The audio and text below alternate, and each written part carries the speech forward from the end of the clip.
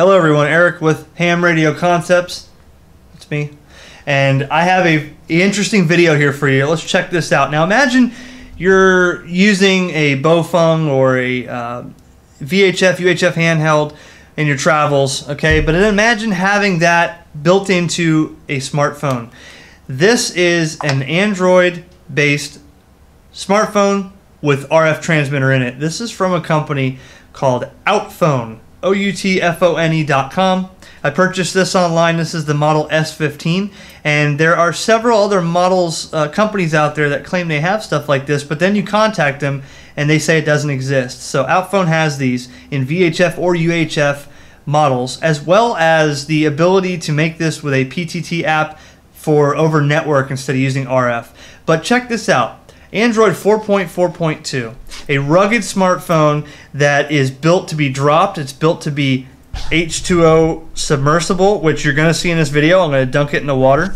Okay, it can be dropped. I have dropped it before from a pretty high height, but a 1.5 watt RF transmitter built in. Okay, let's look at the phone here. So the antenna does come off. A lot of people are probably going to ask, do I have to keep the antenna on there? No. You can take the antenna off, use it like a regular phone.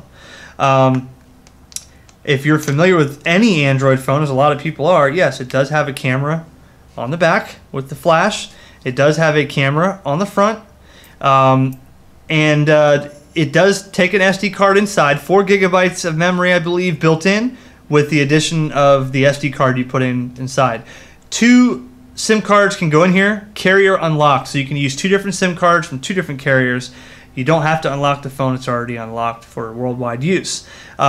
Looking at the case here, the case is rugged. It's solid. Okay, the waterproof buttons, waterproof seals. The battery is screwed on with a waterproof seal around it so that the water does not get in. On the right side of the radio, you do have your headphone jack here with your micro USB connector. It fits the same kind of USB data cord, charging cord as you would use for your Samsung phones, and make sure that's put on there and kept tight for water seal. All right, your PTT button here in the middle, which I like because it's not really, you don't have to use the PTT button on the touchscreen of the phone. You can actually use it like a walkie-talkie and use it for PTT. All right, and your power button down here. On the other side, your volume knobs, and they call this an SOS button. I'm not sure what that really does. I think it throws an emergency beacon out, but I haven't really played with it. All right, so let's get into the phone and check it out. Like I said, the link is in the description. Make sure you subscribe and comment below so that you can keep an eye on the videos coming out here in the future and check out the manufacturer for this. But let's get into the phone. We'll do some on-air clips from when I was on a repeater locally one night, and then we'll do the water test. So looking in the settings, it is a dual SIM card phone. It is carrier unlocked, so you can put in probably any SIM card that you can get a hold of and put it in here. I do have a T-Mobile SIM card in here, Family Mobile, and this is a 3G phone. However, at my house, I never usually hit 3G, occasionally, but when I'm roaming around different parts of the town, I do. So I know that when my friend let me use his AT&T SIM card for testing, I did hit 3G on his AT&T card, so I guess the phone either caters to AT&T or AT&T has a better network. Wi-Fi, I get the same speeds, probably B, G, and N. I get the same Wi-Fi speeds as I get on my Galaxy S4. Bluetooth, and anything else that you're familiar with in Android. If I go to About Phone, here it is here, S15. Android version 4.4.2, and I'm sure there's somebody out there on the XDA forums that can build a custom ROM for this. It'd be interesting to see, but we'll leave that to the professionals. So the big question, the walkie-talkie app, what does it look like? Well, here it is right here on the bottom. I have it here, and I'll show you the first question I know everybody's going to ask: does this have a programming cable and software? I'm going to say the answer is no. I have not seen one, and I don't think they make one. But let me show you how easy it is to put a frequency in here. In fact, if you're a licensed amateur radio operator, you will know exactly what I'm about to show you. It's this simple. The bars on the top here, click the bars. There's your frequency list. You click the plus. Okay, now I'll try to zoom in a little bit so we can see.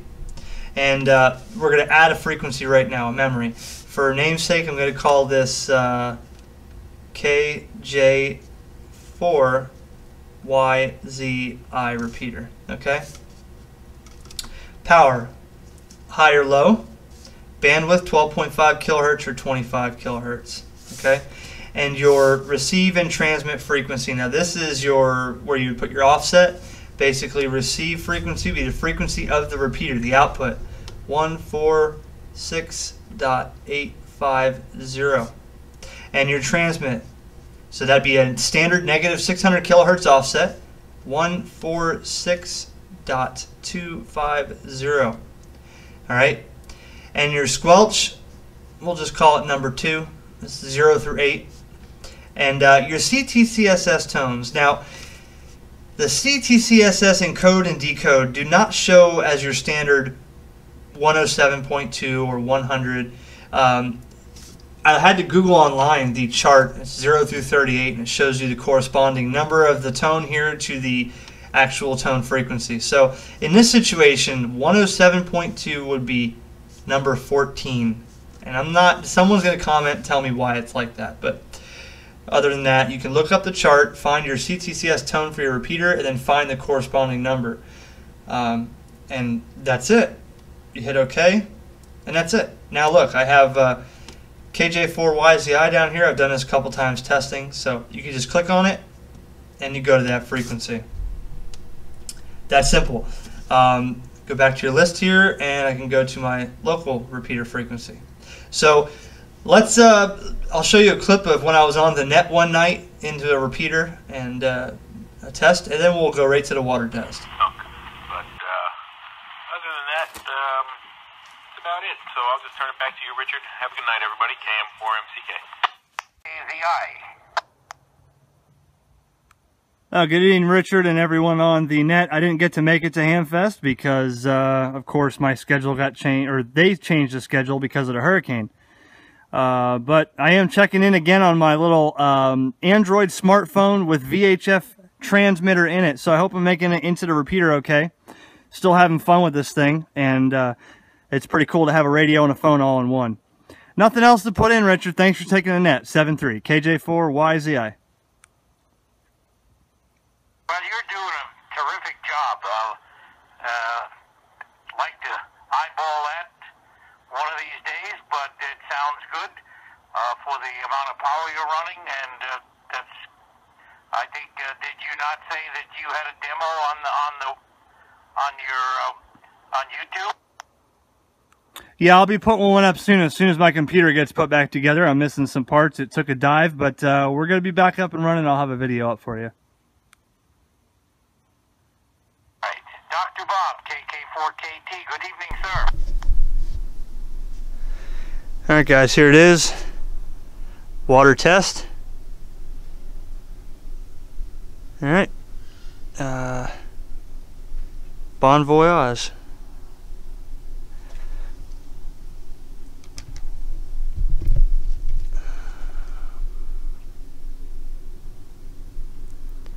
See what happens if I transmit into it.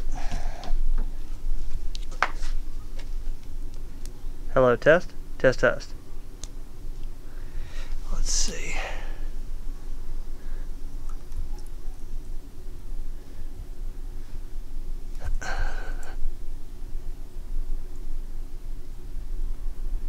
Oh, QRZ.com, look at that.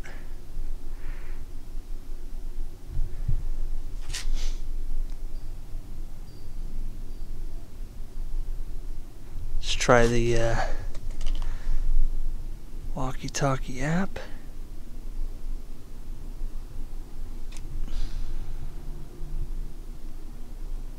Okay. Hello, test. Test, test, 1, 2. Let's blow the water out of that real quick. Hello, test.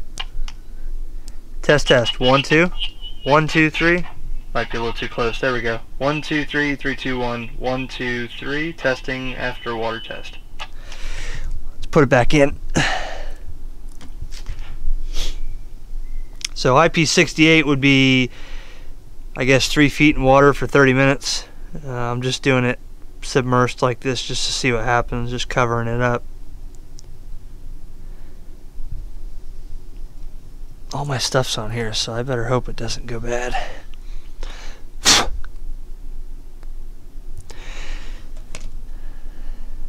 Testing, testing, 1 2 1 2 3 with the Yaesu. Hello, test. Test, test, 1 2 3 2 1 2 3 2 1. It's working. Alright, so water test is a success. Check out outphone.com for this thing, if you can see that in the light. I give it a thumbs up. I think it's a really neat idea. Hopefully I can get other models of like this, and we'll compare them all. 7.3 from KJ4YZI.